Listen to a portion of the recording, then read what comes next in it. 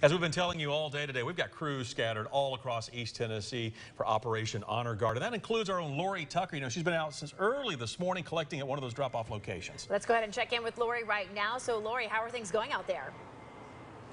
You would like to know how things are going. Why, let's go ahead and take a look. Look at this. We've hit our goal. Oh, wait, and then some. We're at $52,000 right now. Thank you, East Tennessee, and it's not over yet. We have our Honor Guard with us right now, and we have our presenting sponsor, Regal, Ken Thews, and you know, this has to be important to you on a personal level because you're an Air Force veteran. I am. You know, I was honored to go to the Air Force Academy and serve 5 years after that in the Air Force, and just truly honored to be part of this event and make a small donation to the Honor Guard. It's not a small donation, and what you've done for our country is not small. You're very humble. You worked on Air Force One. I did. It was, you know, I was a young second lieutenant getting a chance to work on President Reagan's plane.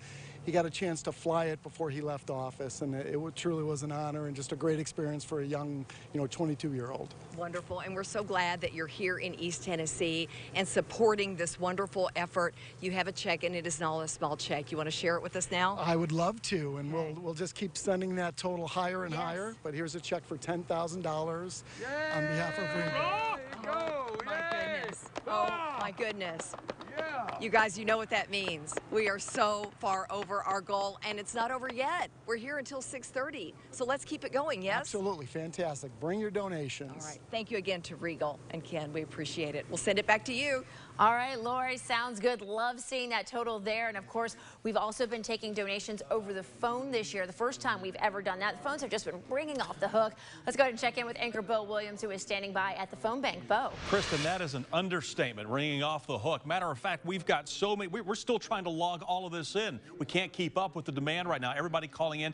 I wanted to pass along to everybody. If you are on hold right now, hang in there. We're going to get to you here in a little bit. But right now, everybody right now working right now to take those donations. This is fantastic. We appreciate you calling. Again, that number 582-4985. Again, if you're on hold, don't worry, we're going to get to you. But it's a great problem to have right now because everybody around East Tennessee calling right now to make those donations. So again, give us a call, 582-4985.